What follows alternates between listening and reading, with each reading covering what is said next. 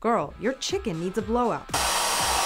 That's what one food writer may have to say about the way you roast your bird. Helen Rosner, a food writer for The New Yorker, posted this photo on Twitter saying, "I'm using an astonishingly expensive hairdryer to remove all moisture from a chicken to maximize skin crispiness when I roast it." That hairdryer is a $400 Dyson Supersonic hairdryer. So what if you don't own such a device? You can't just call up Drybar and say, "Excuse me, hi, can my chicken get a blowout at 2 p.m. Rosner tells Allure you don't need the most expensive hairdryer. You can actually use any hairdryer, even one without a cool setting.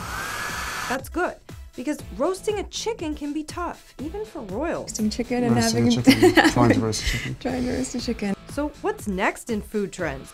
Using your comb to beat eggs? Hopefully that hair tool stays exactly where it belongs, in the bathroom.